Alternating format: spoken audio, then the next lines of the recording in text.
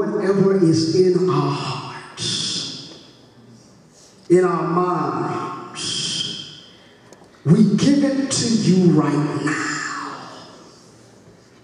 Whatever is plaguing us, whatever is causing consternation, whatever is causing frustration, we bring it to you right now. Whatever is causing an anxiety, Lord, worry, fear, dread, we bring it to you right now. Whatever is short-circuiting our sleep and our rest, our peace of mind, we bring it to you right now. Why? Because you're an able God. So, Lord, in the name of Jesus, we ask, Lord, that you would take it. Father, you told us to cast our burden upon you in Psalms 55, verse 22. Cast thy burden upon the Lord, and he shall sustain thee. So, Lord, I'm praying for my church family, my congregation right now, Lord God. I'm praying for sustaining power. I'm praying for keeping power. I'm praying, Lord God, that they would keep their hands in your hands. That no matter how rocky it may get, no matter how tough it may get, no matter how violent or ferocious the devil may be on their tracks, I'm praying, Lord God, that you would keep them.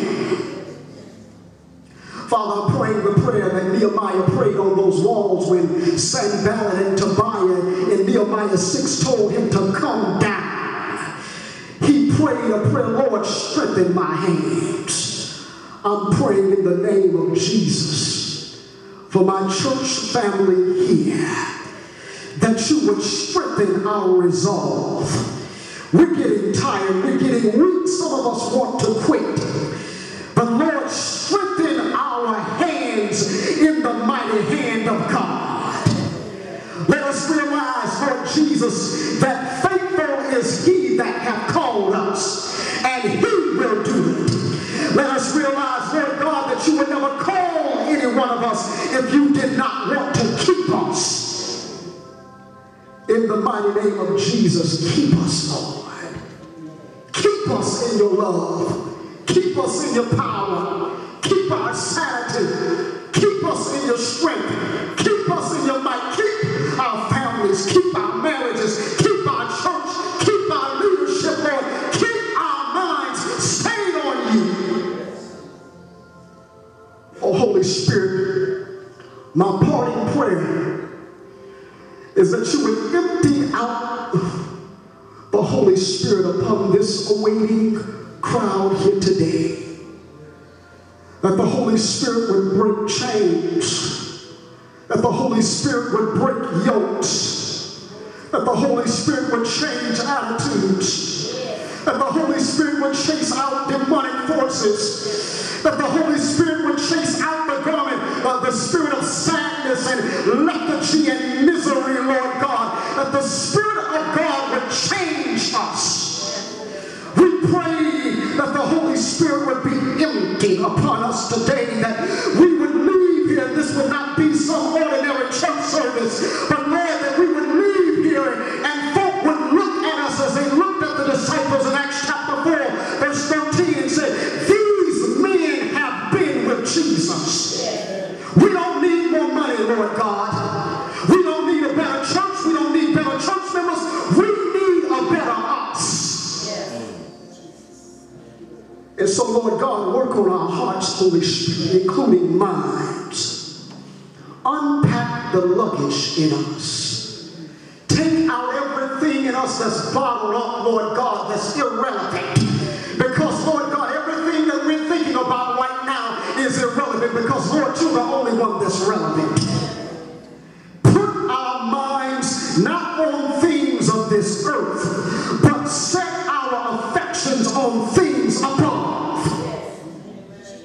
Let us not lose our salvation over foolishness, Lord. But, Lord, strengthen our hands. I pray that the Spirit of God would smile on us this morning. pray that he would encircle us this morning. I pray, Lord God, that he would strengthen us this morning. And I thank you for hearing and answering our prayers. Not because we're worthy, but because Jesus is worthy. In the powerful and blessed name of Jesus, if you believe that he's able, shout amen. Amen. Amen. Give God a hand clap of praise. I want to leave you with these 3 words.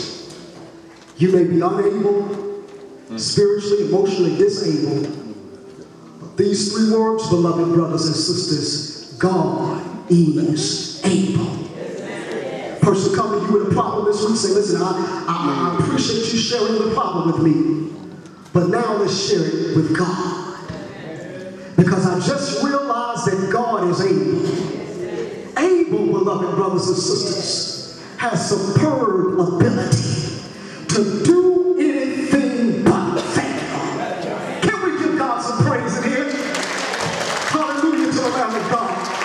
I don't care what the devil has thrown at me or whatever else he's going to throw at me. God is able. Bless the Lord. Amen. God bless you. That's my prayer. That's my prayer for you. My prayer for your family. God is able. Bless the Lord. Father, as I leave my church family here today, Lord God, love them. Father, in the name of Jesus, bless them. Place your hand upon them, the households, their family, their jobs, every aspect of their life. Favor, Lord God, according to your will. Every guest here today, Lord, favor them. Bless them. Empower them. In the mighty name of Jesus. Amen. God bless you. That's my prayer. God bless you.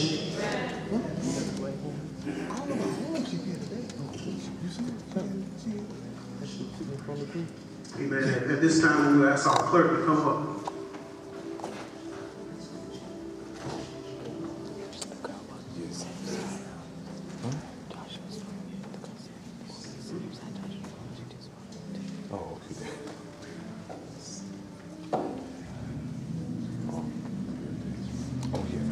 You know how to get that.